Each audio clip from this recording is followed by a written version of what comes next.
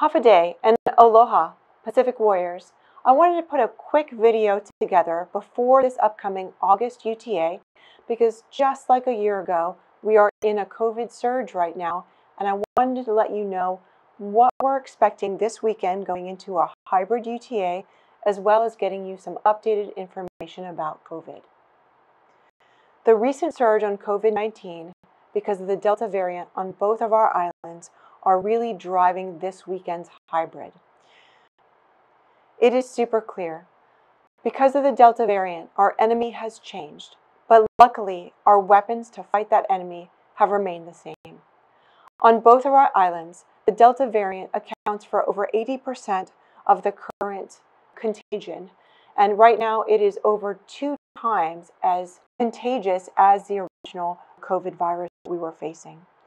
Non-vaccinated individuals are much more likely to be hospitalized and quicker with the Delta variant. And now, on both of our islands and in our units, we have breakthrough cases. So even vaccinated have had COVID incidents, but almost never require hospitalization at this point.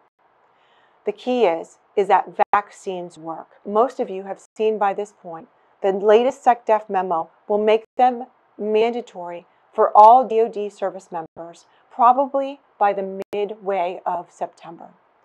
That means we will all be vaccinated, likely during the September drill period.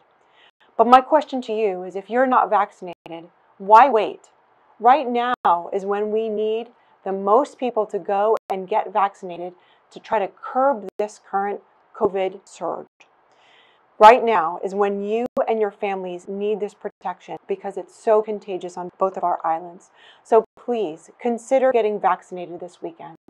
We have vaccines available on both islands, both RMUs.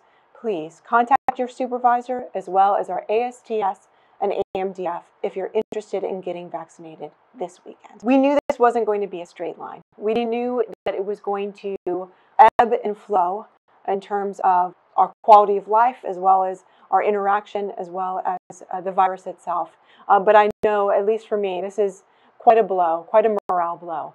To be able to operate as highly as we did in person in June, to see all your faces again, and then have to go right back into masks, having a lot of our community locked back down again, a lot of our events threatening schools again, things like that.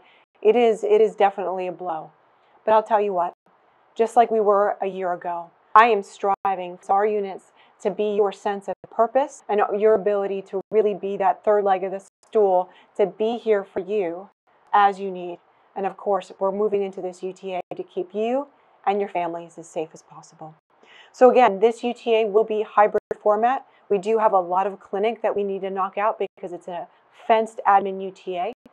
So your RMUs will be getting a hold of you in terms of appointment schedules. We are going to push Fit to Fight 1 more month at least to the right, because right now it just doesn't make a lot of sense in terms of the risk-benefit analysis of getting back into Fit to Fight. But please, keep working out, keep getting ready, because those tests are coming back. And also a reminder that masks are mandatory indoors for those who are vaccinated and unvaccinated. Last reminder, please, if you're feeling ill at all, please don't come to work. Please make sure that you're contacting your chain of command and letting us know so that we can get you tested. Thank you to everybody for your patience, your resilience, and your flexibility. Let's make it count.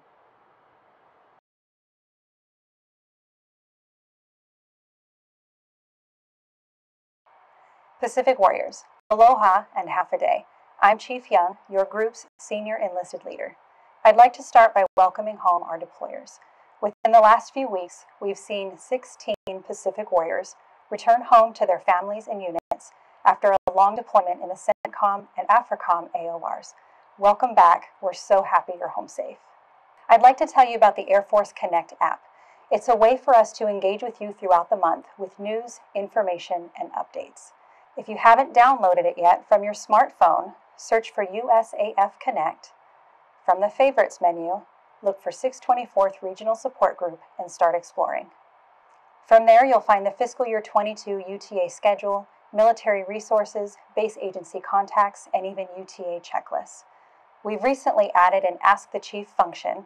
If you have a question about something, need more information, or are simply curious about why we do something a particular way, I want to engage with you, and this is one way to get answers. Inquiries will come straight to me, and I'll respond back to you. You can even submit questions anonymously, and the answers will be posted within the app. Pacific Warriors, I hope you have a fantastic August UTA. I'll see you soon.